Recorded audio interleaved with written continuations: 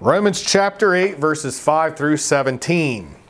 We're going to read these verses first, and then we'll come back and break them down verse by verse.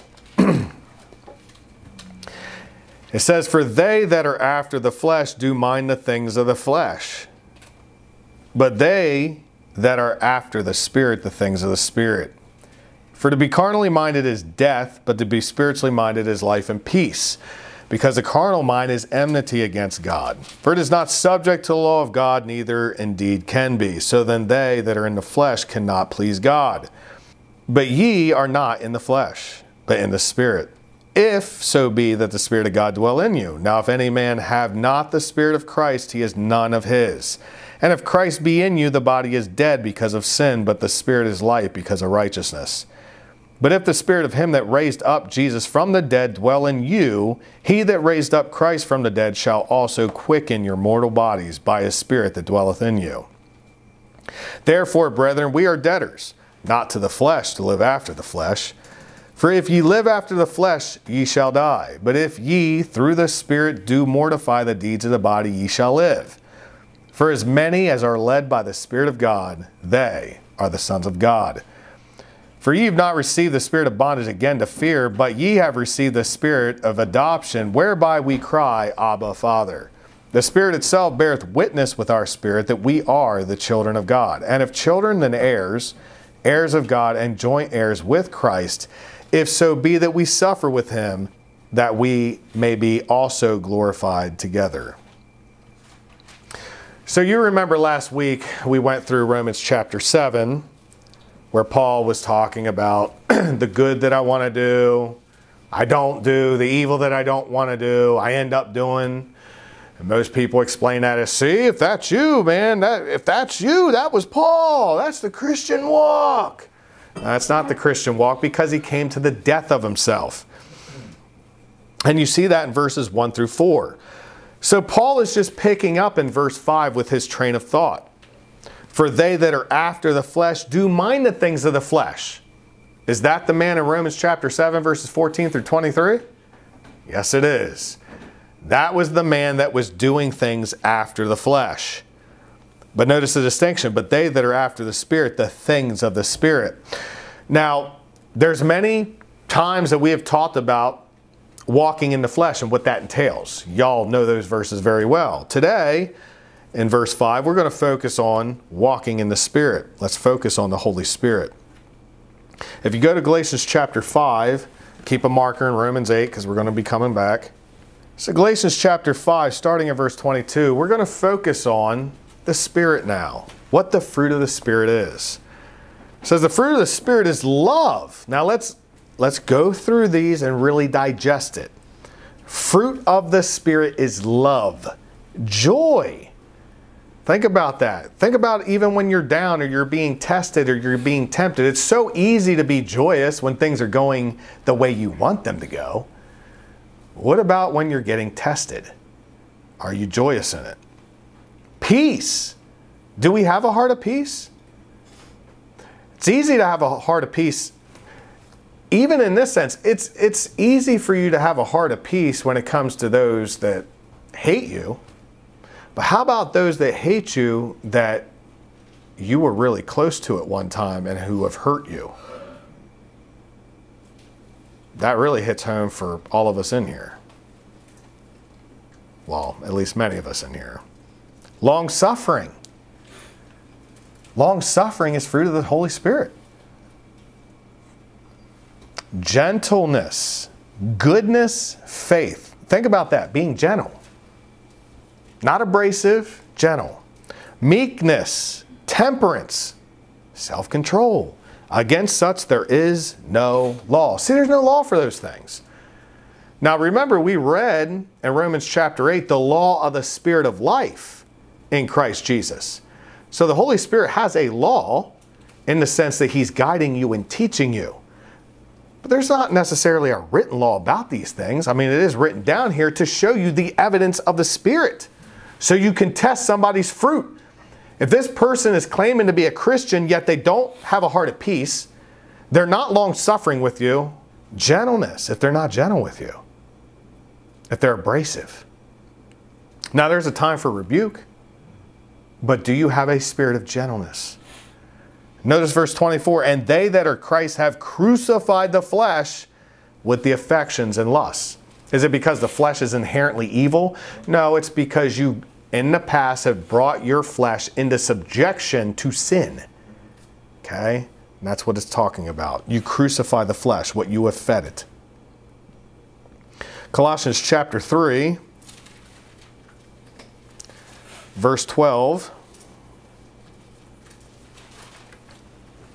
Put on, therefore, as the elect of God, holy and beloved, bowels of mercies, kindness, humbleness of mind, meekness, long-suffering. You're seeing the same evidence here. Forbearing one another. That's interesting. Forbearing one another. In the Greek, it means to sustain, to bear, to endure with one another. Do we do that? Are there times you get tested with, I don't want to deal with it right now? Do you forbear with your brother or sister in Christ, or are you so quick to cut them off? There's a time to cut off if somebody's spirit's off and they don't see themselves in truth and won't repent. But do you have this spirit of forbearing with one another? Notice the next one, and forgiving one another. If they trespass against you, do you forgive them? Or do you try to find loopholes out of it to where you think you don't have to forgive? That's not fruit of the Spirit. He goes on, if any man have a quarrel against any, even as Christ forgave you, so also do ye. That is a commandment, and that is fruit of the Spirit. And above all these things, put on charity, love, which is the bond of perfectness. And when you look at this in the Greek, it literally means perfection. See, sometimes when you see the translation from the Greek word for perfection, it's different Greek words. Sometimes it could just mean completeness. Here it literally means perfection. And they explain the state of more intelligent or moral and spiritual perfection. Now remember, that's their explanation, but I would agree with that. Moral and spiritual perfection.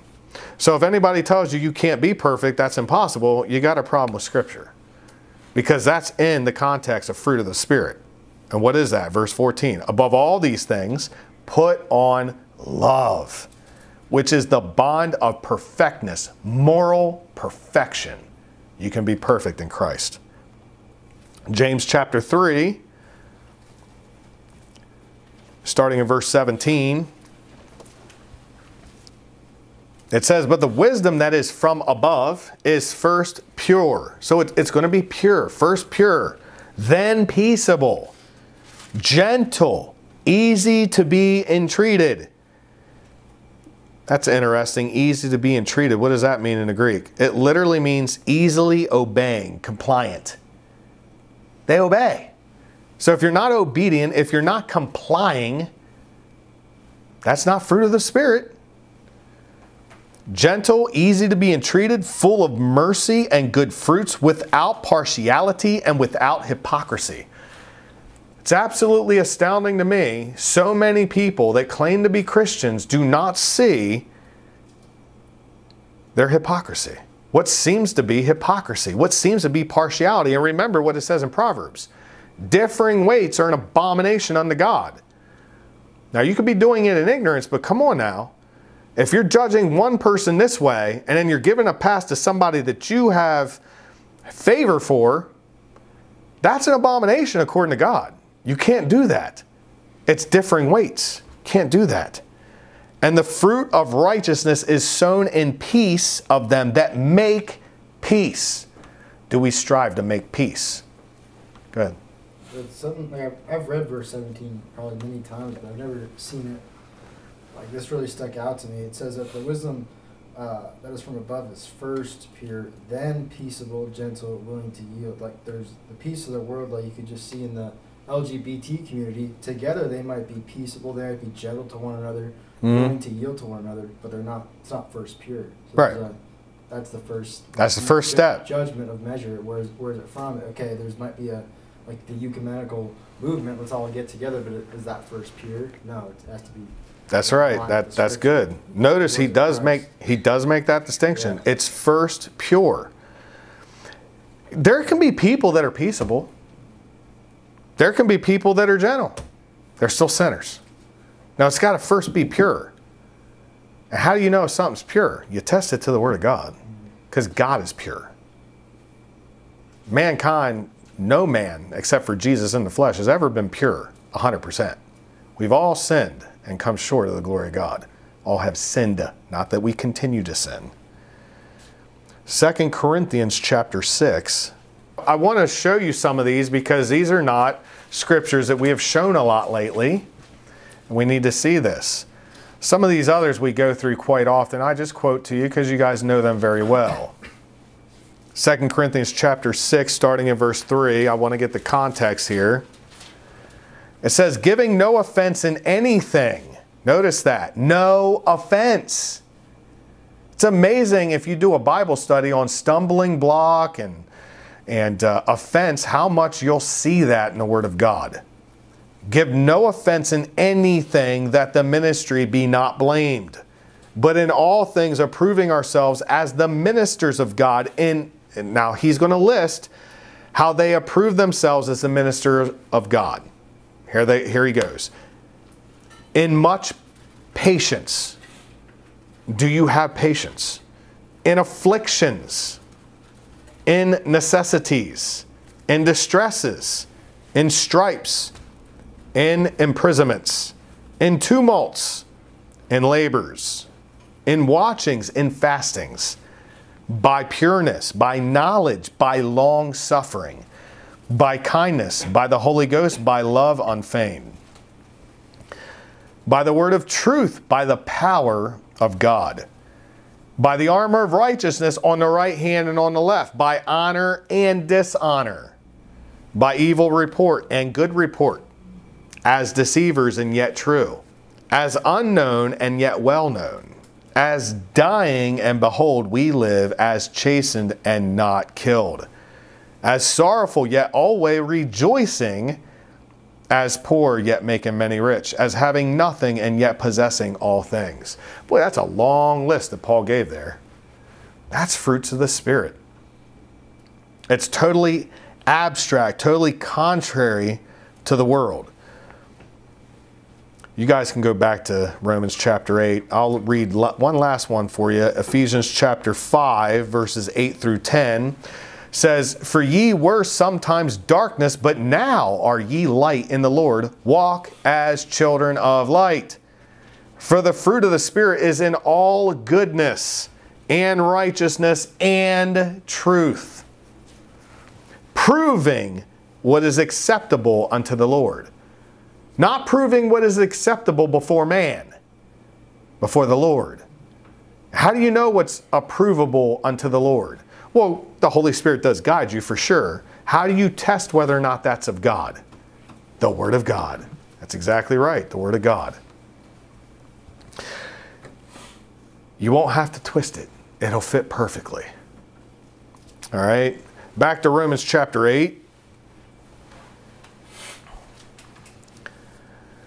So what he talks about there in verse 5, they that are after the flesh do mind the things of the flesh. That's the man that you saw in Romans chapter 7, verses 14 through 23. That was not a man that was saved. That was a man in the flesh trying to do it in his own power, absent the Holy Spirit.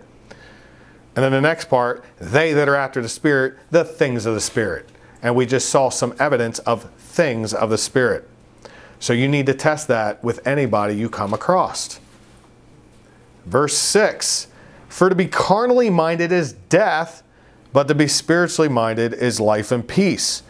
Because the carnal mind is enmity against God, for it is not subject to the law of God, neither indeed can be. So then they that are in the flesh cannot please God. So verses 6 through 8. You know, there's many people out there, have you guys ever heard this before? Oh, he's just a carnal Christian. Or that you can be a quote-unquote carnal Christian. Has anybody ever heard that before? I know I have.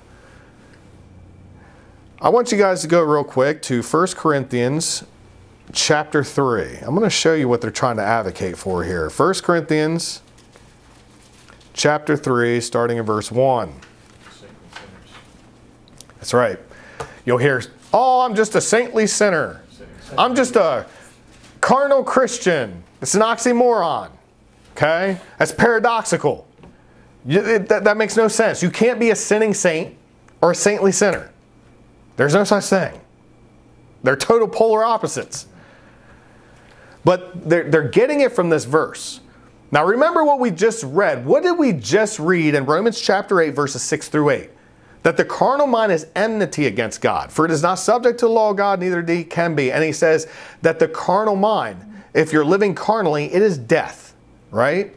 For to be carnally minded is life?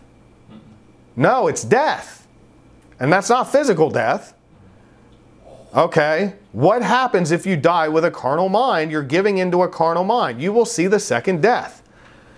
So now, see, this is how you do a proper Bible study. You take clear verses that say what they say. I don't care if it's on Holy Ghost, repentance, faith, baptism, tongues, anything. Take the very clear scriptures that you cannot argue out of, even though it's astounding to me that people will argue out of the clear scriptures. You take the clear scriptures and then go to something that you could see a different way or you could interpret a different way. Okay? This would be proper hermeneutics. You take the clear and match it up with something else that could be argued for differently. All right? And that's an example right here, 1 Corinthians chapter 3. Paul writes and he says, and I, brethren, could not speak unto you as unto spiritual, but as unto carnal, even as unto babes in Christ. I have fed you with milk and not with meat. For hitherto ye were not able to bear it, neither yet now are ye able. For ye are yet carnal. For whereas there is among you envying and strife and divisions, are ye not carnal and walk as men? Now, didn't we just read that that stuff is of the flesh? Yeah. It's not of the Spirit. For while one saith, I am of Paul, and another, I am of Apollos, are ye not carnal? Who then is Paul? And who is Apollos, but ministers by whom ye believed? Even as the Lord gave to every man. I have planted, Apollos watered, but God gave the increase. It's about God. Okay? We just read in Romans chapter 8, verses 6 through 8, for to be carnally minded is death, but yet Paul says that they're being carnal. How do we explain this? Well, let's look at the context. They're babes in Christ. Think about when somebody's a babe in Christ. Okay, they just left sin. There's a lot of bad habits and things they could be doing that maybe they don't understand it's wrong. I've actually spoken to some, and I'm not going to name, even some of you on camera. I've had conversations with some of you. I've had conversations with people on the streets. There can be somebody that actually becomes a born-again Christian that is actually using profanity, and they actually don't know it's wrong. See, in the past, I would have been like, you're not a Christian. You're not right with God. You just cussed. Now, am I accurate? It is true that that's sin. But what if it's sin of ignorance and they truly did not know that that was sinful? I know, with me, it was obvious, like when I became a Christian, I knew not to do that. But I've talked to some of you, and one of you, I won't say on record, confirmed that you did that in the beginning. And you know for a fact you were born again. There could be somebody that is literally could be smoking a cigarette. I'm not advocating for any of this. We know it's sinful. Somebody could be smoking a cigarette in the very beginning and actually not think that that's sin. I don't know how that's possible to me, but they could be ignorant. And now that is, and I'm not basing it on experiential evidence, okay? I'm not doing that. We don't want to live on experience.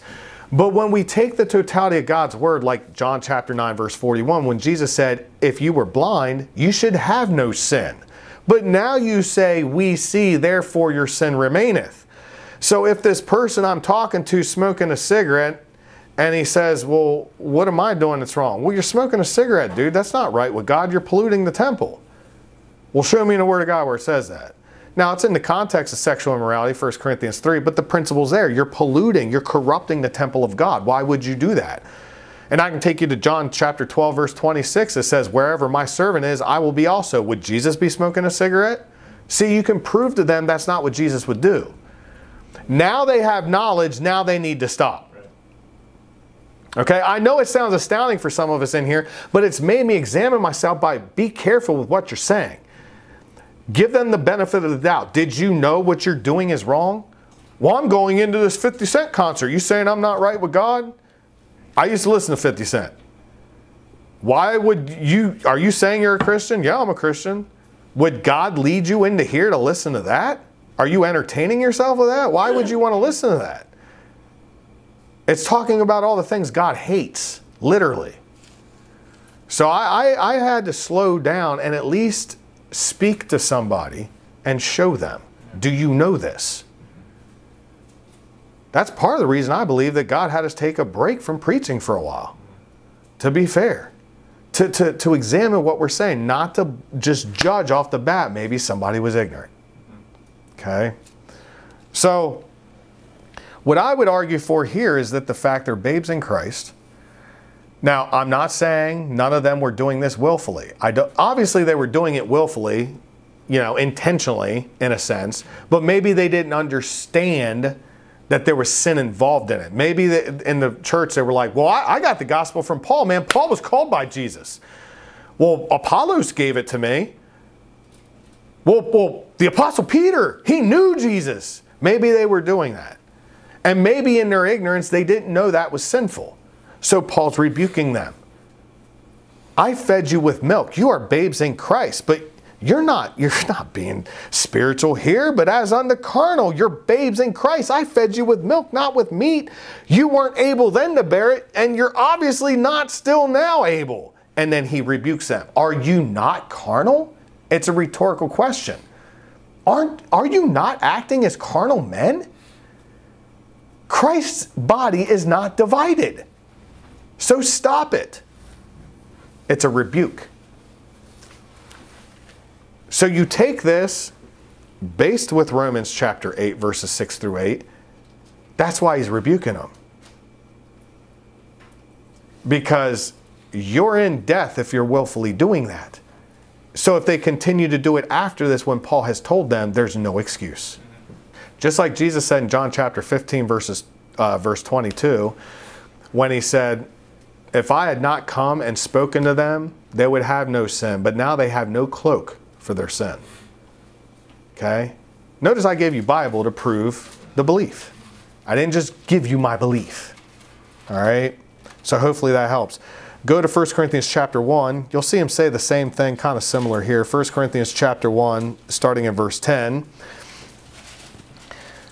He says, now I beseech you, brethren, by the name of our Lord Jesus Christ, that ye all speak the same thing. Speak the same thing. And that there be no divisions among you. We are not to have division in the fellowship in the body of Christ. You can have your opinion about something. You can have your opinion about something. Maybe you don't like guns. Maybe this person does like guns. You're on the agreement that we don't war in the flesh. We love our enemies. We don't shoot people. But guns in and of themselves is not a sin. Maybe one person stays completely away from alcohol. The other one drinks wine a little bit occasionally and never gets drunk. He has that liberty. Don't be divisive about it, right? Romans chapter 14, verse 1, not over doubtful things. So we need to speak the same thing. There must be no divisions among you, but that ye be perfectly joined together in the same mind and in the same judgment. We need to judge these things righteously. For it hath been declared unto me of you, my brethren, by them which are of the house of Chloe, that there are contentions among you.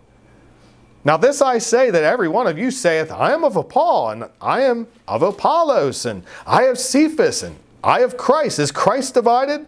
Was Paul crucified for you? Or were ye baptized in the name of Paul? I thank God that I baptized none of you but Crispus and Gaius. We'll stop there. So, I believe the reason why he's saying that is because if he would have baptized more of them, they would be fighting over that too. Which maybe corresponds with why Jesus baptized nobody. We don't know that, but there's an argument to be had that think about if Jesus himself, God in the flesh, started baptizing people. You think some people might be like, Jesus baptized me? Right. High-mindedness, you know. I'm not saying that's why Christ did not do it. Scripture doesn't say, but it's something interesting to think about nonetheless. Now, you know, you'll see in verse 2 that he was writing to those that are sanctified in Christ Jesus, called saints. Notice I said called saints. I did not say called to be saints, because to be is not in Greek in verse 2 of chapter 1. It's called saints. I don't know this, but maybe the translators kind of had it in their mind that, well, nobody's really a saint. I don't know that. But you didn't need to add that. Why'd you add to be there? So that's why I'm saying I personally believe, given the totality of Scripture, carnally minded is death. So I would conclude they were doing these things ignorantly, being divisive about things, and Paul's rebuking it. Hey, I was informed by the household of Chloe, you're doing these things. Christ is not divided. Stop it. Okay? That's what I believe. It doesn't mean nobody had knowledge, nobody was doing it willfully. I don't know that. But I do believe, more than likely, they were doing it ignorantly, because to be carnally minded is death. So let me ask you something. How much can you be carnally minded without dying? Exactly. Carnally minded is death. One. One time. And I believe that based on the totality of Scripture, because like I said, John chapter 9, verse 41, Jesus said that if you were blind, meaning you don't have knowledge, you would not have sin. But you say you see, therefore your sin remains. So once you are aware, then it's sin. You're accounted with sin. And I gave you John chapter 15, verse 22. Jesus said, if I wouldn't have come and spoken to them, they would have no sin. But now they have no cloak for their sin. James chapter 4, verse 17. To him that knoweth to do good and doeth it not, to him it is sin. And then Romans chapter 7. Romans chapter 7, verse 7. Paul even says, for I would not have known lust except the law had said, thou shalt not covet, which means knowledge. And look at verse 9. For I was alive without the law once, but when the commandment came, sin revived and I died. So he died when the knowledge came. That's when he died. So I just gave you a lot of Scripture to base upon that. Okay? That's how you read that. There is no such thing as a carnal Christian. Romans chapter 6, if you want more, verse 16, I'll read it to you. Know ye not that to whom ye yield yourselves servants to obey? His servants, in the Greek, his slave, are you to whom you obey, whether of sin to death or of obedience to righteousness. And that's the same Apostle Paul just 2 chapters earlier. Sin to death or of obedience to righteousness. And in that same chapter, verse 23 says, the wages of sin is death. Verse 21 says, for the end of those things is death. Sinning, the end of those things is death. So there is no such thing as a carnal Christian. Now back to Romans chapter 8, verse 8, where it says, so then they that are in the flesh cannot please God. I want you to go to Romans chapter 13, just a few chapters later here. Romans chapter 13, starting at verse 12. He says, so then those that are in the flesh cannot please God. You cannot please God in the flesh. Well, look at what it says here. Paul says, the night is far spent, the day is at hand. Let us therefore cast off the works of darkness, and let us put on the armor of light. Let us walk honestly as in the day, not in rioting and drunkenness, not in chambering and wantonness, not in strife and envying, but put ye on the Lord Jesus Christ, and make not provision for the flesh to fulfill the lust thereof. Now, what does it mean in verse 13, not in rioting? Well, in the Greek, it literally means revel, carousal. Think about, I'll give you a picture in your mind. Think about in the past if you ever went to a Super Bowl party. Now, a Super Bowl party in and of itself is not necessarily a sin, okay? It's not necessarily a sin to watch, per se, the Super Bowl or be at a Super Bowl party, but what's going on there?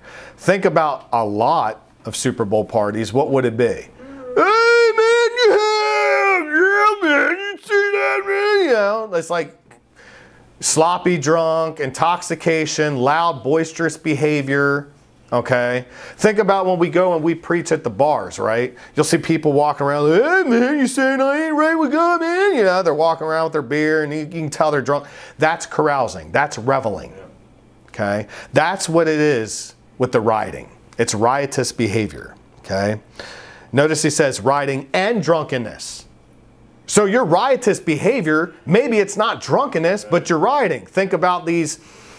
Well, I mean, like these, like we've had in the past here in America where, oh, I'm mad, we're going to go out there, and they start rioting. That's exactly what that is, rioting and drunkenness. Two distinctions, but a lot of times they go hand in hand. Partying. What's that? Partying.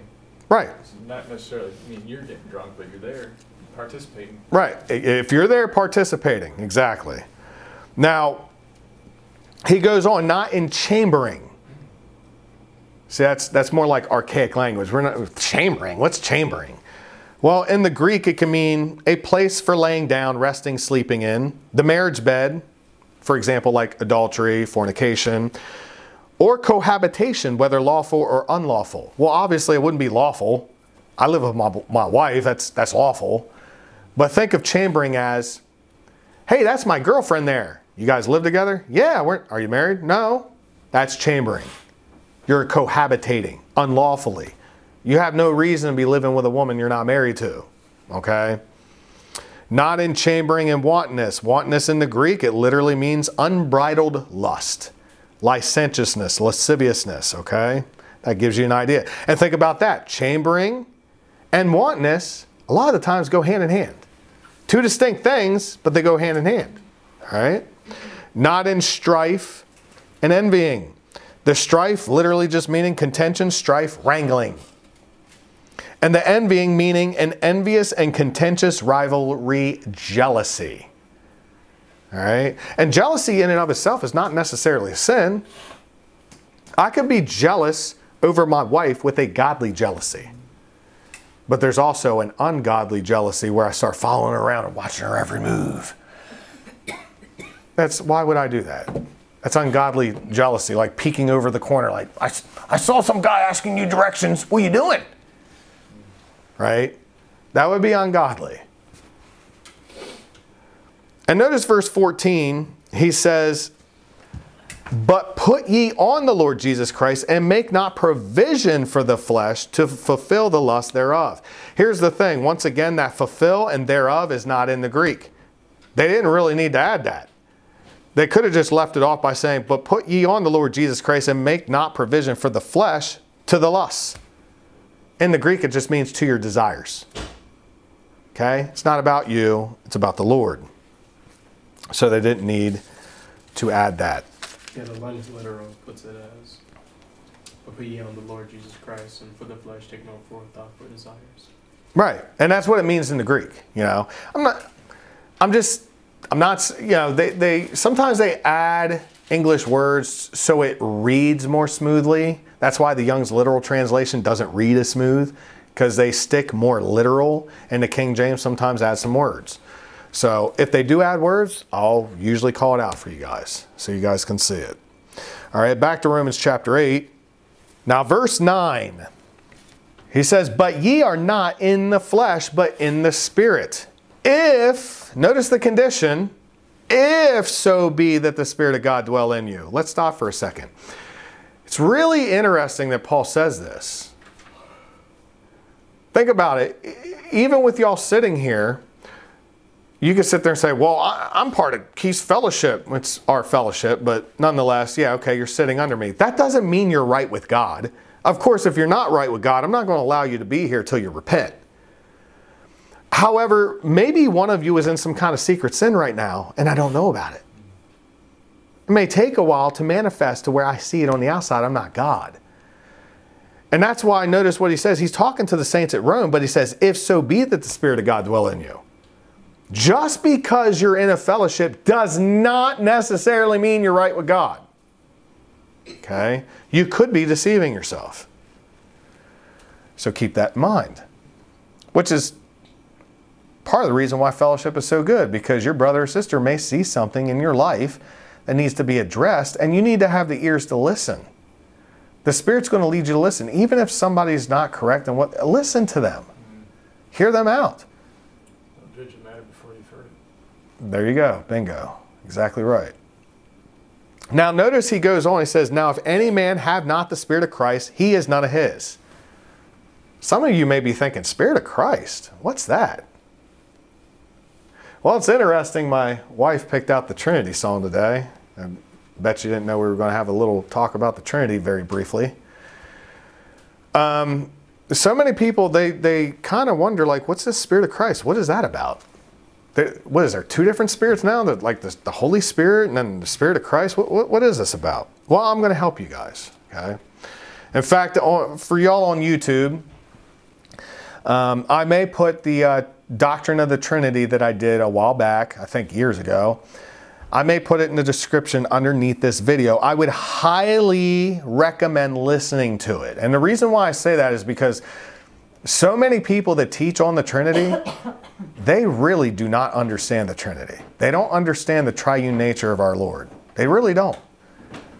I've heard people sound like they're oneness, that they're modalists, and they don't understand the Trinity. Now look, we're talking about things that are very, I'm not even saying I've got, I mean, we're talking about God here, okay? But I give you Bible and even what the early church fathers were talking about, not that there's scripture in those sermons. And I believe it would help people out immensely. So we're going to do a brief rundown today. So what is this Spirit of Christ? Well, Jesus is God, right? What does it mean when somebody says Jesus is God? Because it is theologically correct to say Jesus is God. I've seen people do it. Jesus is God. And I'm like, yeah, I agree with that. Now, if I'm talking to them like face to face, I would say more than likely, well, what do you mean by that? I do agree Jesus is God, but what do you mean by that?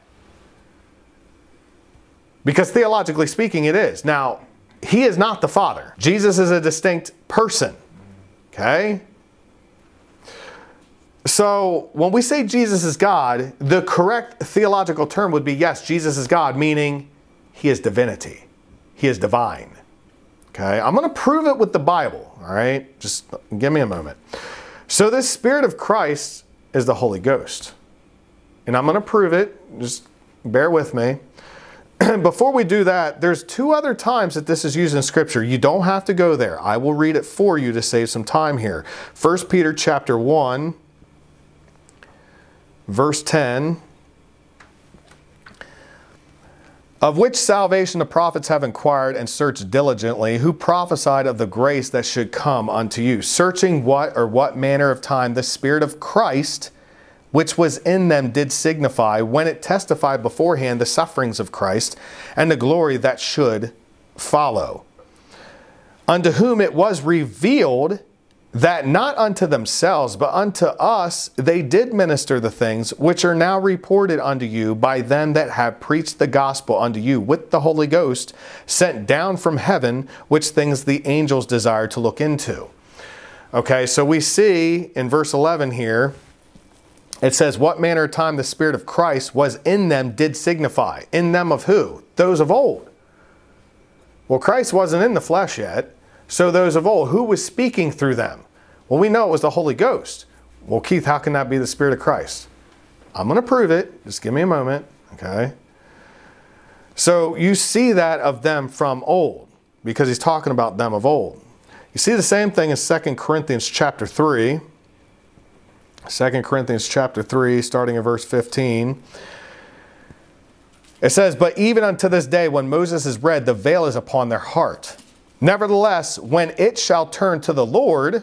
Now, this is in the context of the Israelites being influenced by the law of Moses, and they're being blinded by this thing. Okay, so that's the context. Now, did the Israelites believe in God the Father? Yep. Did the Israelites that were rejecting Christ and hanging on to the old covenant, did they receive Jesus as their Messiah? No, they did not. That's why in verse 15 here it says, but even unto this day when Moses is read, the veil is upon their heart. Nevertheless, when it, meaning them, when it shall turn to the Lord, turn to who? They already think they're following the Lord, turning to Jesus. When it shall turn to the Lord, Jesus, the veil shall be taken away. Now the Lord is that Spirit. What Spirit? Spirit of Christ, i.e. also Holy Ghost. And where the Spirit of the Lord is, now isn't there times in Scripture where you see Holy Ghost or Spirit of the Lord? It's the same thing, right? Where the Spirit of the Lord is, there is liberty. See, liberty. Liberty in Christ. But we all, with open face, beholding as in a glass the glory of the Lord, are changed into the same image from glory to glory, even as by the Spirit of the Lord. Now, here's where I'm going to prove it for you. All right, I just wanted to show the other two times you'll see Spirit of Christ in Scripture. Go with me because I want y'all to see this. John chapter 16, the Gospel of John chapter 16. Look at verse 27. This is going to be a very, very brief rundown of this. Notice Jesus says, for the Father himself loveth you, because ye have loved me. Now, if Jesus is the Father, why would Jesus say, for the Father? Oh, wait a minute, I am the Father. Never mind. Do you talk like that? Now, some people would have you believe, well, that's his divine side talking to his human side. Yeah. Give me a break, man. That's two distinct persons, and I got one even better coming up, so just bear with me. For the Father himself loveth you, because ye have loved me, and have believed that I came out from God. Wow, that sounds heretical. For y'all listening on YouTube, or that are new in this fellowship, listen to my doctrine of the Trinity. It is true, Jesus came out of God. I bet you didn't know that, did you? Yeah, I do believe that. So the early church fathers, by the way. There are some quotations from the early church fathers that you could read that make it sound as if they're Arians. Does anybody know what an Arian is? They don't believe that Jesus is God. He's just a creation. That's close to the truth right there. Yeah, they believe that Jesus was created. Okay. Now maybe there are some Arians that would deny his divinity. Typically, like Jehovah's Witnesses, they believe that he is divine, but that he was created. Okay. Arianism is what Jehovah's Witnesses hold on to. Maybe there's others out there also. And they believe that Jesus was created by God. Okay. That's what Arianism is. And the early church fathers, there are quotations, if you don't thoroughly study what they have to say on the topic, and once again, not that they're scripture, and I don't agree with them on everything, but on the Trinity, they were solid as a rock. And by the way, that was well before the Roman Catholic Church. That's why when you're talking to somebody that's oneness, and they're like, the Catholic Church, the Roman Catholic Church, they started the doctrine of the Trinity. It comes from Babylon, and blah. It's just like, immediately, it's like ignorance. You don't know what you're talking about, because it's not true. They were speaking about this well before the establishment of the Roman Catholic Church. So they make a distinction between the Logos, some say Logos. In fact, in my original Trinity series, I pronounce it as Logos. There's sometimes when it comes to Greek words, some people say it differently than others. Because it's a dead language, it's kind of debatable how you pronounce it. I pronounce it now as Logos. That's how Blue Letter Bible pronounces it. It's Logos. He is the Logos. Now, Logos isn't something special. In Greek, it just means reasoning or word. Okay? He is the Word of God. He is the reason of God. Okay? The early church fathers believed, and this scripture proves it, this is just one, that he came out from God at some point. This does not mean he was created. He's always been with the Father. But at some point, the Father God brought forth his Logos. And through his Logos, his word and reasoning, the Son, i.e. the Son, although the early church fathers would have said he was the Logos then, and they would have equated him to being the Son when he came in the flesh. even though he was the Son then too. But he was brought forth, and through him everything was made that was made. So the Father God willed it and brought forth his Son from his bosom.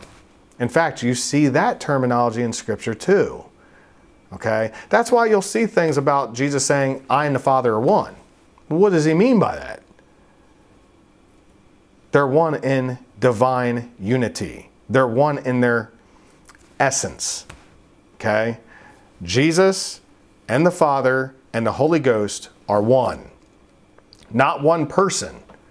One God. One divine essence. Okay? Like me, Jamari, and Dean. We're all of the same nature. Okay? He's not less human than I am. He's not less human than I am. We're all of the same class, the same nature, the same essence. If you want to say same substance. I'm not 100% human and he's 99.99999% human. Okay, he's 100% human also. Dogs would be in a different class, right? They're not human. All right. However, there's distinctions amongst us. I've got white skin. Dean's got kind of reddish, orangish type hair. I do not. I've got a little bit of highlight of that, although I'm going white too. Jamari has black skin. Jamari has a kind of a patchier beard. He has a fuller beard. Okay, Jamari's, you see difference in personal attributes. You see difference in headship. I'm the head of them because I'm their pastor. They're under me. But just because they're under me does not make me better than them. I'm still a human, just as they are. That's why you'll see scriptures that talks about when Jesus said, the Father is greater than I. And people try to explain that as, well, that's just when he was in the flesh. But it's not like that now. Really? You may want to go read 1 Corinthians chapter 15. You may want to read 1 Corinthians chapter 11. See, that I'm warning you, most people do not understand the Trinity that teach on the Trinity. They don't get it. They'll actually say, well, yeah, he was less than the Father when he was on earth because he took on human flesh, but it's not that way now. Wrong. 1 Corinthians 11, look at the very beginning of it. Look at 1 Corinthians 15. Jesus hands everything back to the Father. If Jesus and the Father God are one person, how is it in 1 Corinthians 15, Jesus is handing everything back to the Father? That's two persons. So what? Jesus hands something to the Father and then he's like, thank you, son. He just transports to his own self. I mean, that's in the Word of God. Is he a shapeshifter? Yeah, he's a shapeshifter, man. That's what he does. I mean, it's nonsense. It really is nonsense. So you see that Jesus himself says, I come out from God. That's what the early church fathers believed, that he came out from the Father. Okay, not that he was created, not that he was made, not that he never existed with the Father. He's always existed with the Father, so has the Holy Ghost, but he came out from the Father. He brought forth his Logos, through him everything was made. Okay? It's like, and then look at verse 28, it says, Jesus says, I came forth from the Father. Exactly what I just said. I came forth from the Father and am come into the world. Again, I leave the world and go to the Father. If Jesus is the Father, how is he going to himself? This is nonsense. You wanted to say something? yeah, it's like if something came forth from God, from his nature, it wouldn't be anything but God and divinity. Just like if we were all me, Jamari, and Keith were all biological brothers, we came from the same mother, we'd all be the same nature because we came from, You're the same exact nature. you know, I wouldn't have a dog as a biological. Jesus is not a demigod. Yeah. He is God in the flesh. He is God. But the Father is greater than Jesus. In fact, you could blaspheme God the Father, you could blaspheme Jesus, and still go to heaven by repentance. If you blaspheme the Holy Ghost, you're done. Now, how is that possible? If the Holy Ghost is God, if there's only one God and you blaspheme the Holy Ghost, you're blaspheming the one God. Why is there a distinction? Because there's a difference. And when you look at Go down to verse 32. I don't know if you're going down there, but if you look at verse 32, Jesus said he's not alone because the Father is with him. But if Jesus is the Father, why is Jesus saying he's not alone? Why Jesus? Aren't you the Father? So it doesn't make you alone. Essentially, they're making Jesus out to be a liar. The Father is with me. What do you mean the Father? You mean the Father is you, not with you? That's why you got to press the oneness. What does Jesus mean when he says with? What does with mean in English? It implies two people, another person.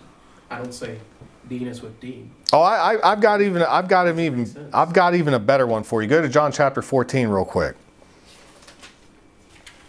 Now, while you guys are there real quick, don't turn. I want to give you guys this real quick. Colossians chapter 2, verse 9. Okay, remember I just showed you that he came out from God. He came forth from God.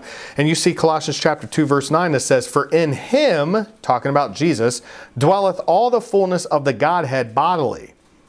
Now, some people will say, I don't like saying the word Trinity, which, by the way, I'm a very biblical pastor, so I don't expect any of you to ever use the word Trinity if you don't want to. You obey your conscience. It's not in the Word of God. I don't expect you to use it if you don't want to. I have no problem using it. Just like the word Bible is not literally in the Bible, but we use the word. You don't see the word pre-tribulation or post-tribulation, but you see the concept of, well, post-tribulation, not pre. Or even rapture. Rapture, right. So I don't have a problem using extra biblical words. I'm just stating that I'm not forcing you guys to use a word that's not in Scripture. But the reason why I address that is some people say, well, I don't want to use the word Trinity. I just want to say I believe in the Godhead. Just so you understand, I'm not saying this to be nasty, mean, or rude, or anything like that. When you say that, it really sounds uneducated. Okay? I'm not nitpicking. If you want to say it, that's fine. But they're getting it from Colossians chapter 2, verse 9. The Greek for Godhead just literally means deity. So you're saying I believe in the deity. Godhead is an old archaic English word just simply meaning Godhood. So when you say, well, I'm not using Trinity, I believe in the Godhead. You're just saying I believe in the Godhood. Okay? So that's why newer translations will say in verse 9, for in him dwelleth all the fullness of divinity bodily, because that's what the Greek word means. All right? Just wanted to instruct you all on that real quick. Back to John chapter 14, starting in verse 16. It's Jesus' all of his words right here. It says, and I will pray the Father, two distinct persons, and he, who's he? The Father, shall give you another comforter. You see three people there. That he, the comforter, may abide with you forever. By the way, every time you see he, you, I, these are called personal pronouns. You only use personal pronouns for people. Okay? This is Jesus' words, not mine. He goes on, even the Spirit of truth whom the world cannot receive, because it seeth him not, neither knoweth him, but ye know him, for he, the Comforter, dwelleth with you and shall be in you. We're going to keep reading because this is going to prove what the Spirit of Christ is. Notice he says in verse 18, I will not leave you comfortless. I will come to you. Well, how's he going to come to them? Well, let's keep reading. Yet a little while, and the world seeth me no more. But ye see me, because I live, ye shall live also. At that day ye shall know that I am in my Father. Okay, I am in my Father, and ye in me, and I in you. Well, I guess we're all just one person now. See what I'm saying? That's not what he's meaning. Now look at this, verse 21. He that hath my commandments and keepeth them, he it is that loveth me, and he that loveth me shall be loved of my Father. If Jesus is the Father, he wouldn't say, you shall be loved of my Father. What are you talking about, Jesus? You are the Father. And I, Jesus, will love him and will manifest myself to him. I, Jesus, will manifest myself to him. Distinct from the Father. Verse 23. Let's skip down. Jesus says, if a man love me, he will keep my words. Whose words? Jesus' words. And my Father. If Jesus is the Father, why is he saying my Father? And my Father will love him, and we... Why does that say we? Notice it says, and we will come unto him. That we will come is in the first person, plural. You can't lie your way out of this if you believe in oneness or modalism. Modalism is that there's one literal God and he manifests in different modes. They're ancient heresies. Why is it in the plural? Literally, I can show it's on the Greek. Why is it in the plural? Because there's three distinct persons, one God. That's why. Jesus is not lying and Jesus is not crazy. So verse 23, Jesus says, if a man love me, he will keep my words, and my Father will love him, and we in the plural. There's no arguing out of this. Jesus, are you saying Jesus is a liar? And we will come unto him and make our abode with him, meaning the Father and the Son are coming to live in you. How does that happen? Remember what he said in verse 18? I will not leave you comfortless. I will come to you. And then in verse 23, he says, the Father and I will make our abode in him. We will live in him. How is that? Verse 24. And he that loveth me not, keepeth not my sayings, and the word which ye hear is not mine, but the Father's which sent me. These things have I spoken unto you, being yet present with you, but the Comforter, which is the Holy Ghost, and now we know for a fact the Comforter is the Holy Ghost, whom the Father will send in my name, Jesus' name. Be baptized in the name of Jesus.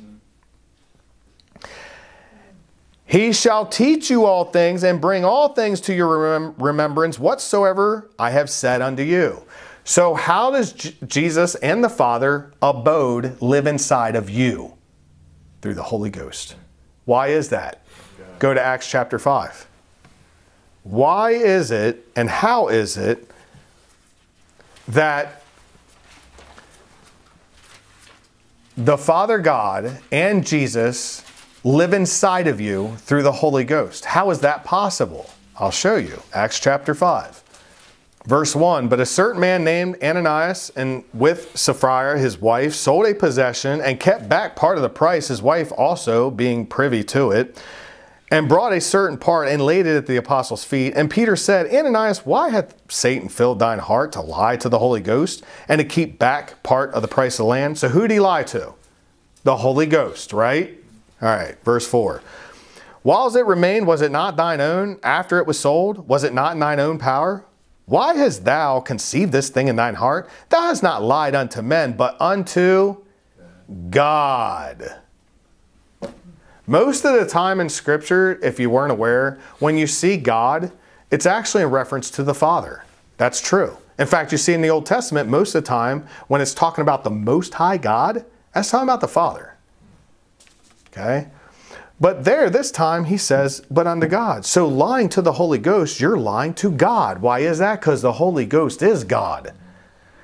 And the Father, God, and Jesus, who is God, will live in you through the Holy Ghost, which is God. Good? Okay. Very brief rundown of the Trinity. All right. Go back to Romans chapter 8. In fact, if you want this for your notes, in Matthew chapter 10, verse 20, you'll also see Jesus say, Spirit of your Father. You can write that down also. That's Matthew chapter 10, verse 20. Jesus himself says, Spirit of your Father. Now looking at verses 10 through 11 here, it says, and if Christ be in you, the body is dead because of sin. But the Spirit is life because of righteousness. But if the Spirit of him that raised up Jesus from the dead dwell in you, he that raised up Jesus from the dead shall also quicken your mortal bodies by his Spirit that dwelleth in you. So do you notice the distinction in verse 10 there? The distinction being the body is dead because of sin, but the Spirit is life because of righteousness. And this verse 10 through 11, notice he says in 11, the Spirit of him that raised up Jesus from the dead dwell in you, that Holy Ghost. He that raised up Christ from the dead shall also quicken, meaning give life to your mortal bodies by his Spirit that dwelleth in you. So what does the Holy Ghost bring? Death or life? Life. But you first need to die with Christ to receive life from the Holy Spirit. In fact, this goes with Paul's argument. You can go back real quick to Romans chapter 6, starting in verse 3. Know ye not that so many of us as were baptized into Jesus Christ were baptized into his death? So how are you baptized into Christ's death? Water baptism. And I'm going to prove this is water baptism, not Holy Ghost baptism. Therefore we are buried with him, with Jesus, by baptism into death, that like as Christ was raised up from the dead by the glory of the Father, even so we should also walk in newness of life. So notice verse 3, baptized into Jesus Christ, you're baptized into Jesus' death. What did Jesus do on the cross? He shed his blood. So when you go down in the water and you're buried with Christ, you're baptized into Jesus' death, meaning you receive his blood atonement. That's why so many people don't understand baptism. If they didn't first repent, putting their faith in Jesus, it's just wet. You're just a wet sinner. It's just water. But God uses the water as an instrument to bring you together with Christ, because you need to go under and be buried in the water with Christ into his death, receiving the blood atonement. That's exactly what that's talking about. Anybody could see that if they wouldn't be taught garbage. Because you don't die receiving the Holy Ghost. We just read a scripture, you have life. Do you die receiving the Holy Ghost? No. You don't die receiving the Spirit. He goes on, verse 4, therefore we're buried with Jesus by baptism into death. So if that's Holy Ghost baptism, it wouldn't be death. It would be, therefore we were buried with him by baptism into life. It's amazing that educated teachers don't see that. Are you kidding me? It says death. You die. You're buried with Christ by baptism into his death. Verse 5, for if we have been planted together, literally means born together with, in the likeness of his death. How can you be born again? You need to be buried with Christ first. Die. Die with Christ, putting on Christ, coming up, receiving life. We shall be also in the likeness of his resurrection. Knowing this, that our old man is crucified with him. Notice that. That's what we were reading in Romans 8 there. We're crucified with him because you were buried with him. You died. You received Christ's death. You die. You go under. We're crucified with Jesus, that the body of sin might be destroyed, that henceforth we should not serve sin, for he that is dead is freed from sin. Now, if we be dead with Christ, we believe that we shall also live with him. See, you die in the water, and you're into whose death? Jesus' death in the water. Verse 8, now if we be dead with Christ. How are you dead with Christ? According to Romans 6, water baptism. I mean, this is so simple. It's really elementary. You don't need a theological doctrine to see that. Verse 8, now if we be dead with Christ, and you're dead with Christ by what? Water baptism. We believe also we shall live with him, knowing that Christ, being raised from the dead, dieth no more. Death hath no more dominion over him. For in that he died unto sin once, but in that he liveth unto God. See, that corresponds exactly with Romans chapter 8, verses 10 through 11. You can go back. So Romans chapter 8, looking at verse 12 now. Therefore, brethren, we are debtors, not to the flesh, to live after the flesh. Now, what does this debtor mean? Well, debtors in the Greek just simply means one who owes another, a debtor. What's the wages of sin? Death. That's the debt that you owe. If you're in sin, the debt that you owe is hellfire for all of eternity. Okay? Therefore, brethren, we are debtors not to the flesh, to live after the flesh. So who are you a debtor to now? Jesus. You put on Christ. You're his bondservant. In fact, you see the apostles call themselves a bondservant of Jesus Christ. Okay? You're a slave of Christ. Verse 13. This is a great one right here. For if ye live after the flesh, ye shall die. But if ye through the Spirit do mortify, meaning put to death, the deeds of the body, ye shall live. For as many as are led by the Spirit of God, they are the sons of God. Look at verse 13. Do you all see the condition? It's amazing so many professing Christians do not see the condition. Now, we're not going to go to these scriptures because we've done it many times, even in this Epistle of Romans series. But he says, if you live after the flesh, you shall die. Well, what's living after the flesh? Galatians chapter 5, verses 19 through 21. Colossians chapter 3, verses 5 through 9. 1 Corinthians chapter 6, verses 9 through 10. Even Paul said, the unrighteous shall not inherit the kingdom of God. Don't be deceived. Revelation chapter 21, 8, where he shows that these people will be in the second death, the lake of fire. James chapter 5, verses 19 through 20. If any of you do err from the truth and someone turn him back, know that him that turns the sinner from the error of his way shall save a soul from death. Because you die if you sin willfully. Revelation 21, 27. Liars, those that are abominable, will not enter the kingdom of God. And even in Ephesians chapter 5, verses 3 through 7, when Paul wrote that letter, he says, don't even let it be named once among you as becometh saints. None of those sins that are listed there. Romans chapter 1, Romans chapter 2. I mean, it's all over the New Testament, and it's all over the Old Testament also. So let me ask you something. When it says, if ye live after the flesh, meaning you're walking after the flesh, ye shall die. Here's the question. John's even said this before. How much can you be in the flesh and not die? That's what I'd like to ask these professing Christians that sin all the time. How much can you live in the flesh and not die? Let me ask you something. Like I said before, how many sins did Adam and Eve commit? Willfully, they willfully knew not to bite of the fruit of that tree, yet they did it anyways. How many sins did it take for them to get kicked out of paradise, out of the Garden of Eden, and be kicked and barred from the tree of life? One willful sin. That's all it took. You're not going to heaven in sin. Period. If you live after the flesh, you shall die. Believe God's word. You will die the second death, the lake of fire for all of eternity. Now he goes on, but if ye through the Spirit do mortify the deeds of the body, ye shall live. To address Dean's question that he has asked before, Dean has asked basically, well, couldn't Romans chapter 6 be both?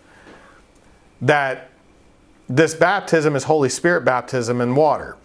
Well, when he talks about the fact you are buried with Christ by baptism into death, you're baptized into Jesus in his death by water baptism. And that's why in verse 5 it says, when you're planted together, meaning born together with, in the likeness of his death, meaning you go down, born of water, you come up of spirit. Yeah. So it's the combination of both. You're correct in that sense, because the born together is you coming up out of the water, you receive the Holy Spirit of God. But this is different. This is not your first conversion. He's talking to those that are already born again. And he says, but if you through the Spirit do mortify, you put the death of deeds of the body, you shall live. As soon as you receive the Holy Spirit of God, you have the power of God to put the death of deeds of the body. But can't you make a willful, conscious decision before you receive the Spirit of God that I'm done with my sin? I'm done with it. I'm done. I want Jesus. That's why you're commanded to repent, which repentance isn't just a turning away from sin. It's coming into full agreement with God in the mind, and it reflects in the life. I'm in a full agreement with God. Whatever God says, that's what I want. So you turn away from everything. You turn in full faith to Jesus Christ, being baptized in water, coming up, receiving the Spirit of God, being born again. You can do that like that. It isn't like, okay, I'll make myself better over time, you know, and I'll do it on my own. No, you receive, it's all simultaneous like that. Born of water and spirit. Born of water and spirit. And that's why Acts 2:38 says that. repent and be baptized in the name of Jesus for the remission, for the forgiveness of sins, you'll receive the gift of the Holy Ghost. Water, Spirit, born again. For the record, as I've said before, and maybe I'll even post that doctrinal series on the baptism teachings I did underneath the description box of this video. Yes, the Lord can make an exception. It's not a contradiction. You know why? Are you ready for it? Because I don't contradict the Word of God. It's not a contradiction if you're not contradicting God. Okay? The Lord can do what He wishes. All right? But you're not going to be saved other than by Jesus. Period. There's no other way. So, hopefully that helps you there. And notice he says in verse 14, as many as are led by the Spirit of God, they are the sons of God. Led by the Spirit of God. Well, you don't have to turn there. I'll read these to you. Matthew chapter 16, verse 24, Jesus said, if any man will come after me, let him deny himself, take up his cross, and follow me. Well, if you're following Jesus, would Jesus lead you into sin? No, because John chapter 12, verse 26 says this. Jesus says, if any man serve me, let him follow me. And where I am, there shall also my servant be. If any man serve me, him will my Father honor. Once again, if Jesus is the Father, how does the Father honor that person if Jesus is the Father? Right? On top of that, notice Jesus says, where I am, my servant will be. Is Jesus ever in sin? So if you're in sin, are you in Jesus? No. You need to repent and get back to following Jesus. It's like, this is not complicated. It's very, very, it's simple. It's the elementary faith. You can't be in sin and be serving God at the same time. So those are the sons of God, those that are following Jesus. Now look at verse 15 here. For we have not received the spirit of bondage again to fear, but ye have received the spirit of adoption, whereby we cry, Abba, Father. Now, what is he talking about with this bondage? You don't have to turn there because we read it before. Here's one Bible verse. It says in Hebrews chapter 2, verses 14 through 15, for as much then as the children are partakers of flesh and blood, he, Jesus, also himself likewise took part of the same, that through death he, Jesus, might destroy him that had the power of death, that is the devil, and deliver them who through fear of death were all their lifetime subject to bondage. They were subject to this bondage of death. And really, you can make an argument, it's two deaths. One, physical death. Jesus had to conquer the grave so we can conquer the grave through Jesus. And number two, also, without Jesus, you're damned. You need the blood atonement of Christ. Literally for him to ransom you from the devil, from the power of your sins, so he can give you the Spirit through his resurrection, but also to cleanse you from sin. Okay? So that's the bondage. The next one here is Abba, Father. What does that mean? What does that mean? It is used two other times in scriptures. I'm not going to read that, but two other times in scripture it says Abba, Father, and Jesus talks that way to his Father in Mark chapter 14, verse 36, and Galatians chapter 4, verse 6. So it's used two other times. Jesus himself even said Abba, Father. Well, what does Abba, Father mean? Well, it's two Greek words. Well, Abba is in the Greek, although it is of Aramaic origin. It's an Aramaic term. Abba simply means Father. Now, they do explain it, and they are correct about this. It says customary title used of God in prayer. Whenever it occurs in the New Testament, it has the Greek interpretation joined to it that is apparently to be explained by the fact that the Chaldee Abba, through frequent use in prayer, gradually acquired the nature of a most sacred proper name. Notice it's a most sacred proper name. Because so many people, they'll say, oh, it just means Daddy, Father. Yeah, but it's not like some flippant like, oh, Daddy. Yeah, I'll explain it in a moment, but it's sacred. This is my Father. Yes, we are to be children, but I don't want people being flippant with this thing where they just think it's some nonchalant word, okay? It's like deep endearment, right? Yeah, it is. Right. I'm going to explain that in a moment. It goes on, through frequent use in prayer, gradually acquired the nature of a most sacred proper name, to which the Greek-speaking Jews added the name from their own tongue. And what Adam said there is perfect. Abba just simply means, in layman's terms, it's a term that signifies a close, intimate relationship between a child and his father. It's not necessarily religious, okay? I'll give you some scripture to think about this. Mark chapter 10, verse 13. Starting in verse 13, but I'm going to read verse 14 where Jesus said, "Suffer the little children to come unto me, and forbid them not, for of such is the kingdom of God. Verily I say unto you, whosoever shall not receive the kingdom of God as a little child, he shall not enter therein." And Jesus says the same thing again in Matthew chapter 18, verses 1 through 4, about the fact we need to be like children, little children. Think about a little child. You guys are about to have one. You know, when your child's coming up and can communicate, that child has a close bond to you. And they're putting all their trust in you. This child cannot survive without you.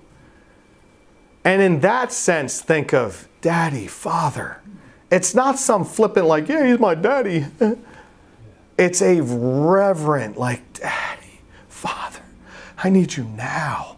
It's an intimate closeness with God. And remember this when you're in prayer with God. Okay?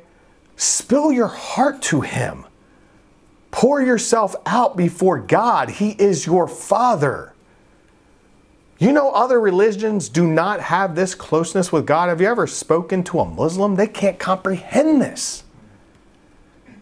This is a close intimacy with God because we are children of God. So hopefully that explanation really helps for you. Back to Romans chapter 8, verse 16. He goes on and says, "The Spirit itself beareth witness with our spirit that we are the children of God." And he's correlating that to the Abba Father. You are able to say this because you are in that closeness, that oneness with God. And remember what we read earlier from Jesus where he was basically saying, I am in the Father and you and me and we're all one. That, like, we read that so flippantly and it's like we don't get it. We're one with God. Not some heretical idea like, oh my God, no, and I'm deity. None of that garbage. We're one in closeness with God. Of the same mind, the same character. God doesn't sin. You saw the fruits of the Spirit in this sermon. We walk just like him. The Spirit itself beareth witness with our spirit that we are the children of God. And if children, then heirs, heirs of God, and joint heirs with Christ. If, notice the condition, if so be that we suffer with him, that we may be also glorified together. You know, in 2 Corinthians chapter 6, verses 14 through 18, which continues in 2 Corinthians chapter 7, I'm paraphrasing it, but it says that come out from among the world and be ye separate, saith the Lord. Touch not, he says the Lord. And the Lord goes on to say that don't touch what is unclean and I will receive you. How can you be sinning against God, coming to God, still sinning? That's a condition. You can't still be touching your unclean things and say, oh, Jesus, I'm really coming to you. Will I bring my baggage of sin with me? Can I keep this? Now you got to let go. Touch not the unclean thing and I will receive you. And he goes on and says, I will walk in them and dwell among them. I will be their God and they shall be my children. That closeness. Whoever fears and works righteousness is accepted of him. It's parallel. That's right. At 1 John chapter 3, verse 1, you guys can go to this one. 1 John chapter 3, starting at verse 1, this is a real test right here. John says, behold, what manner of love the Father has bestowed upon us. This goes with the Abba Father. This goes with this closeness with God. that we should be called the sons of God. Not just children of God, you're sons of God. Therefore the world knoweth us not, because it knew him not. Beloved, now are we the sons of God, and it doth not yet appear what we shall be. But we know that when he shall appear, we shall be like him, for we shall see him as he is. Boy, listen to this heretical statement coming up next in verse 3. And every man that hath this hope in him purifieth himself, even as he is pure. So, when you first come to Christ, and this will help you out even more, Dean, with the Romans chapter 6 thing, you have to purify yourself first. How do you do that? Can you cleanse yourself of sin? You cleanse your hands from your sin in this sense. I'm done. Let go of it and turn to Jesus. You are turning to Jesus as a sinner, letting go of it. Purifying himself even as Jesus is pure. Whosoever committeth sin transgresseth also the law, for sin is the transgression of the law. You know that he was manifested. Jesus was manifested to take away our sins, and in him is no sin. He takes it away. He removes it. Whosoever abideth in him sinneth not. He does not sin. Have not seen him, neither known him. And notice what he says next. Little children, let no man deceive you. He that doeth righteousness is righteous, even as he, Jesus, is righteous. He that committeth sin is of the devil. So if you commit sin, you're of the devil. For the devil sinneth from the beginning, and he tells you, for this purpose the Son of God was manifested, that he might destroy the works of the devil. That's the reason why Jesus came in the flesh. Whosoever is born of God doth not commit sin, for his seed remaineth in him, and he cannot sin, because he is born of God. And look at verse 10. In this the children of God are manifest, the children of the devil. Whosoever doeth not righteousness is not of God, neither he that loveth not his brother. If you're not doing what is right, you're not of God. He literally said, whosoever doeth not righteousness is not of God. So if you're not doing what is right, you're not of God, period. And then look down in verse 18. My little children, let us not love in word, neither in tongue, but in deed. The Greek root word is ergon. Other way you could translate it is works. But in works and in truth. And hereby we know that we are of the truth, and shall assure our hearts before him. So how do you assure your heart before God? You're doing in your works and in truth, not just in your tongue. Okay? And look at verse 20. For if our heart condemn us, God is greater than our heart, and knoweth all things. Beloved, if our heart condemn us not, then we have confidence toward God. So you have confidence towards God if your heart does not condemn you. The devil is not condemning you. The devil wants you to sin. That's God telling you to stop and to repent if you are sinning. Of course, we know 1 John chapter 2, verses 3 through 6. I want you guys to turn to Hebrews chapter 12. 1 John chapter 2, verse 3 through 6, he that does not keep his commandments is the liar. If you're not doing what Jesus tells you to do, you are a liar. You do not know him. And if you abide in him, you're going to walk as Jesus walked. Hebrews chapter 12. And we went here because remember what we read in Romans chapter 8, verses 16 through 17, where it says, the Spirit itself beareth witness with our spirit that we are the children of God, and if children, then heirs, heirs of God, joint heirs with Christ. And I went to Hebrews chapter 12, starting in verse 5, because this shows you who's the son, and as the King James would say, who the bastard is, the one that is fatherless. Okay? Now, there are many people that do not sincerely, I'm going to say there are people out there that sincerely misunderstand this in Hebrews chapter 12. Because they read this and they say, well, see, we're sinning all the time. We're getting rebuked by God, so you're sinning, so you're a child. So we're going to walk through this very quickly. I'm going to give you the very quick synopsis of this, all right? Verse 5 says, "And ye have forgotten the exhortation which speaketh unto you as unto children. My son, despise not thou the chastening of the Lord, nor faint when thou art rebuked of him. For whom the Lord loveth, he chasteneth, and scourgeth every son whom he receiveth." I want to stop for a moment. You'll see primarily two different Greek root words used extensively through these next few verses here, starting with verse 5. You'll see paideia, the Greek root word, and paiduo. Paideia literally means the whole training and education of children.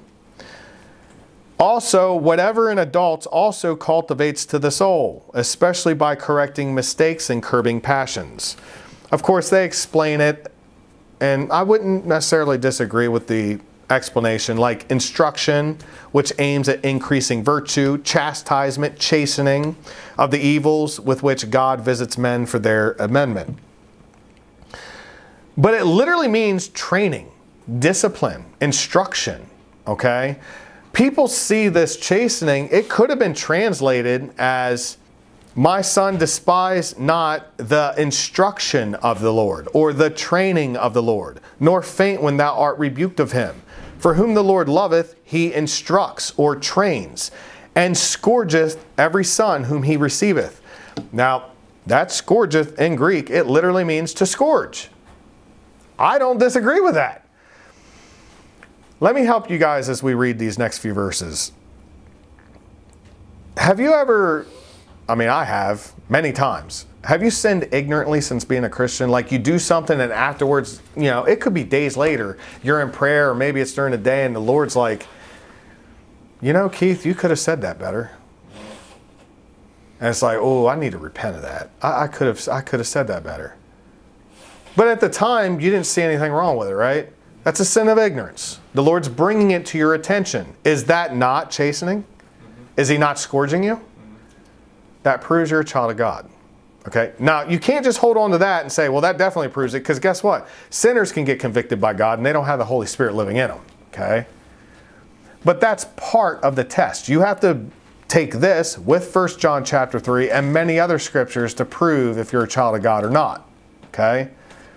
Now, he goes on, verse 7, "If ye endure chastening, God dealeth with you as with sons. For what son is he whom the Father chasteneth not? But if ye be without chastisement, whereof all are partakers, then ye are bastards and not sons," meaning he's not your father. Okay?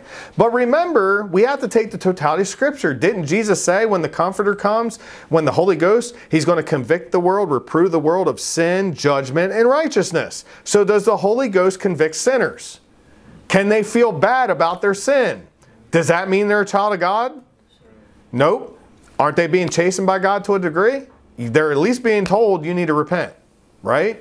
So you can't just hold on to this and be like, "Well, see, I'm sinning all the time. I'm right with God. See right there, he's chastening me." If you're sinning all the time, what does 1 John 3:8 say? "He that commits sin is of the devil." That's why when people go to Hebrews chapter 12, verses 5, the verses 5 through 11 here, and they try to make an argument that, "Well, see, you're getting chastised and corrected because you're sinning all the time." It's like, what? You could be sinning, yeah, sure, ignorance. Doing things in ignorance. And the Lord is instructing you and training you. We have grown so much since we first started off, have we not?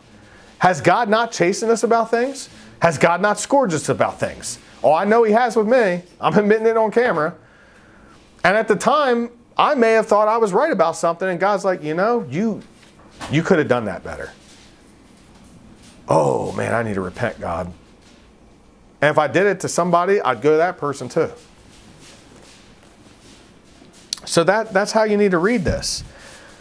He goes on, "Furthermore, we have had fathers of our flesh which corrected us, and we gave them reverence. Shall we not much rather be in subjection unto the Father of spirits and live? For they verily for a few days chasten us after their own pleasure, but he for our profit, that we might be partakers of his holiness." Notice that. He's instructing you to be partakers of his holiness. Now, no chastening for the present seemeth to be joyous, but grievous. Nevertheless, afterward it yieldeth the peaceable fruit of righteousness unto them which are exercised thereby.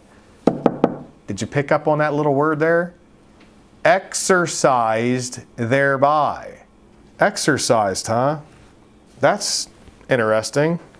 That exercised in Greek is from the Greek root word gymnazo. The Greek root word. You know what that Greek root word looks like? Gym. Now, I'm not going to give the full etymology on this word. I have an etymology app. In a long chain of events, we do get our English word gym from this word.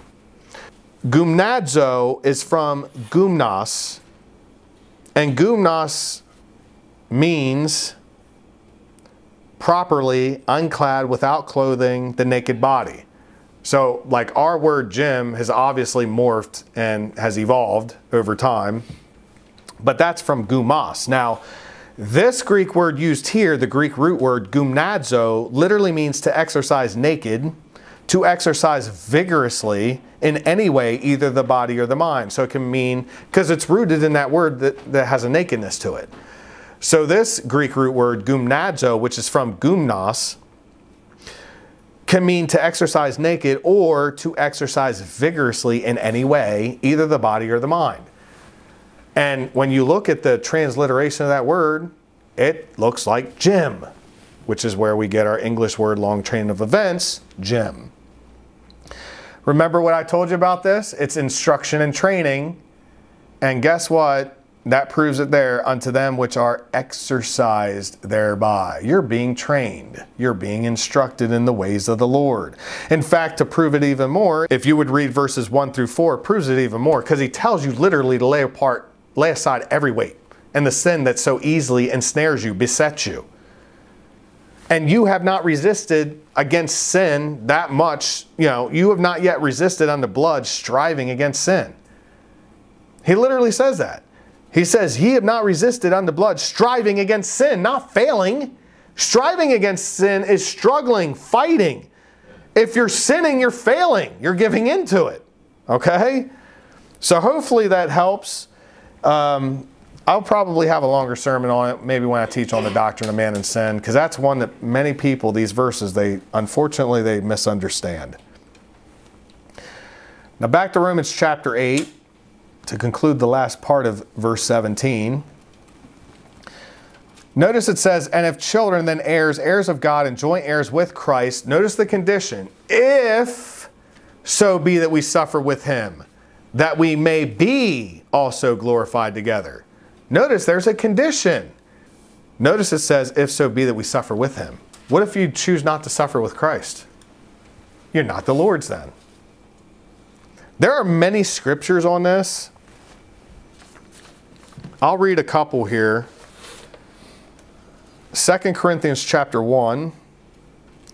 2 Corinthians chapter 1, starting in verse 3. It says, blessed be God, even the Father of our Lord Jesus Christ, the Father of mercies, and the God of all comfort, who comforted us in our tribulation, that we may be able to comfort them which are in any trouble, by the comfort wherewith we ourselves are comforted of God. For as the sufferings of Christ abound in us, see the sufferings of Christ, they abound in us, so our consolation also aboundeth by Christ. And whether we be afflicted, it is for your consolation and salvation, which is effectual in the enduring of the same sufferings, which we also suffer, or whether we be comforted, it is for your consolation and salvation.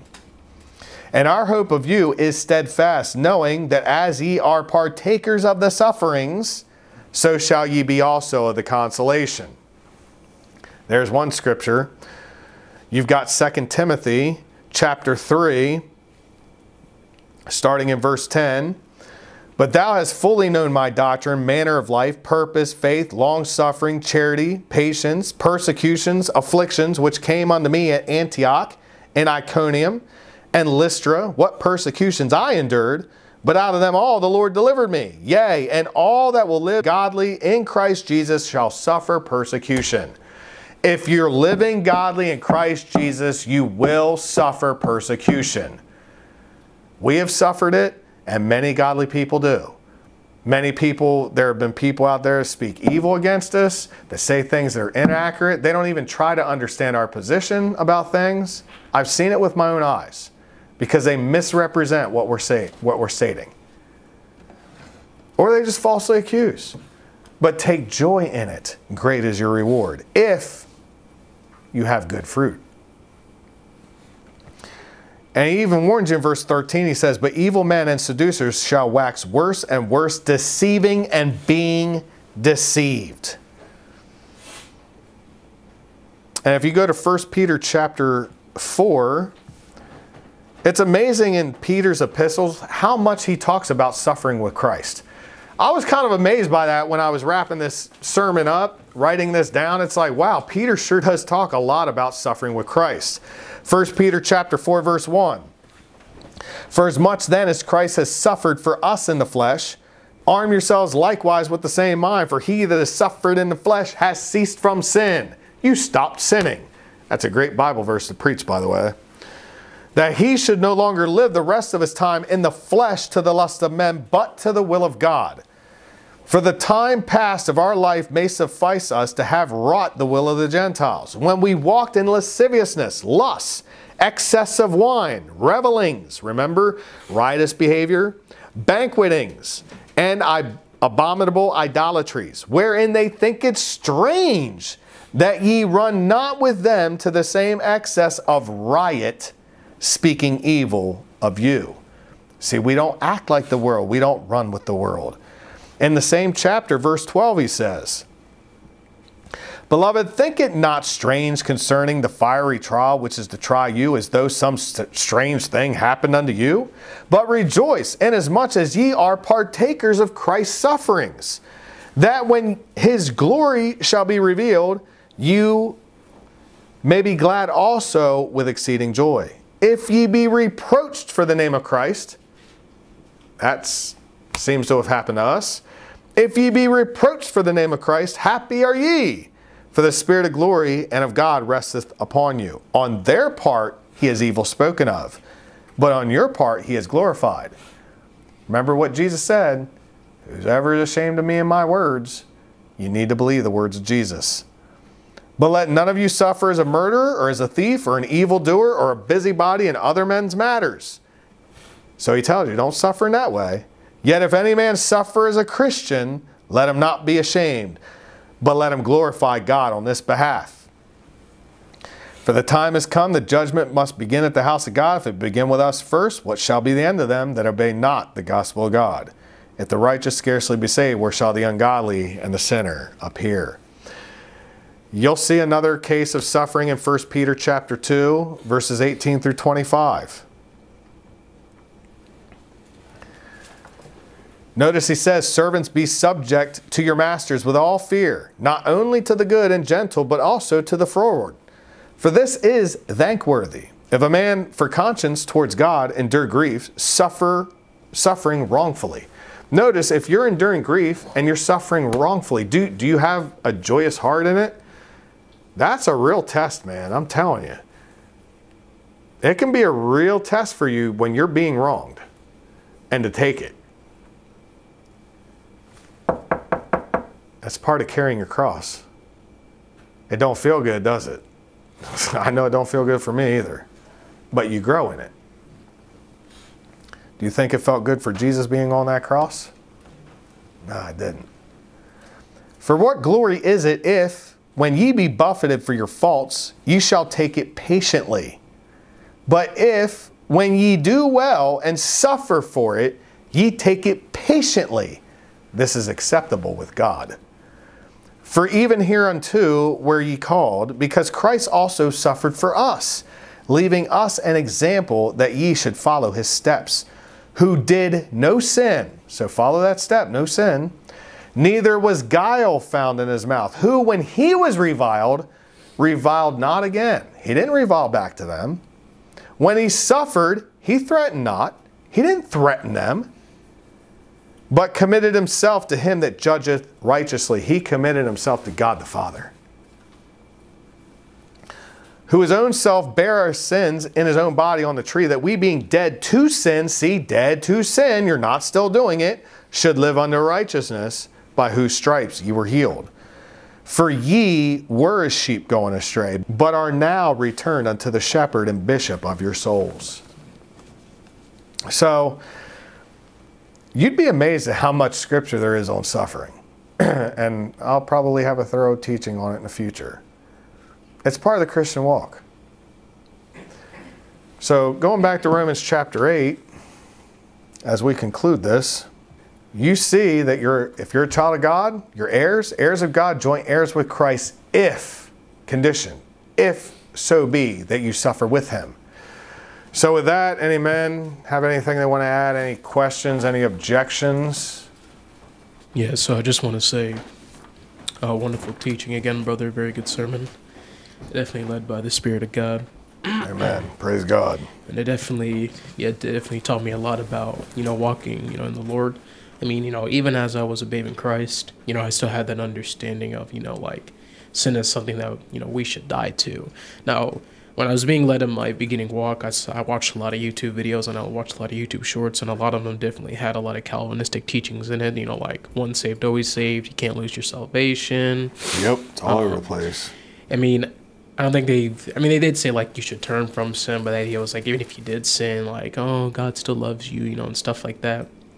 And I used to believe that for some time, but then, as I began to watch, preaching videos, and people were going, against that, saying, no, that's not biblical, and I was like, okay, maybe I should start looking into that. And I started looking into the scriptures. I saw, I don't know, man. I mean, the Bible's saying what it's saying. I mean, yes, there is definitely the love of God. We can have assurance of salvation, but the assurance of salvation is sinning over and over again, and the grace of God is just like an umbrella, and it just covers it.